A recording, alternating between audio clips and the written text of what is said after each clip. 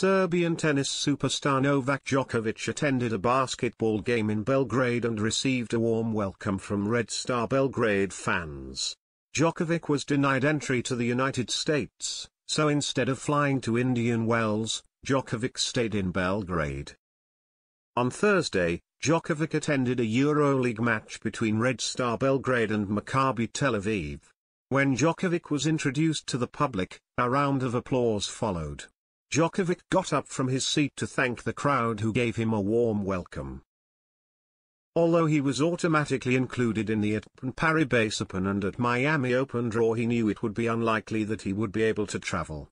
The CDC has confirmed that the regulations are not going to change, so I will not be able to play in the United States. Good luck to those who play in these big tournaments, Djokovic wrote on Twitter. Djokovic is keeping his word, as he recently made it clear that he is willing not to participate in tournaments that require players to be vaccinated.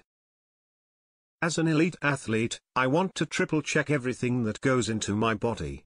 If something changes by 0.5% in my body, I notice it. I'm just cautious before making any decisions. I take my time and keep my open mind. Noel will not feature at the Sunshine Double. Former tennis player and analyst Alex Corretja believes replacing former coach Marian Voida is a very important decision for Novak Djokovic. Definitely, Novak will need to find someone that is going to be the extension of his hand, because that was pretty much what Marian was doing, Corretja said. Marian knows exactly how to react and knows exactly how to deal with the key moments because he knows him very well. Maybe when a new coach, comes and goes like, no, don't do this or don't do that or just calm down or whatever, it may be that it irritates Novak. So, I think he really needs to know exactly what he wants for the next profile of coach to find someone that helps him, he continued.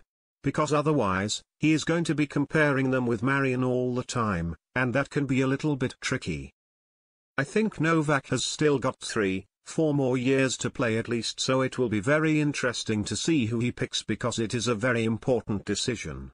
Novak Djokovic may be one of the best tennis players of all time. However, off late he has been in the news for things other than tennis. The Serb has been barred from entering several countries where there is a vaccine mandate, and recently this came into the news again.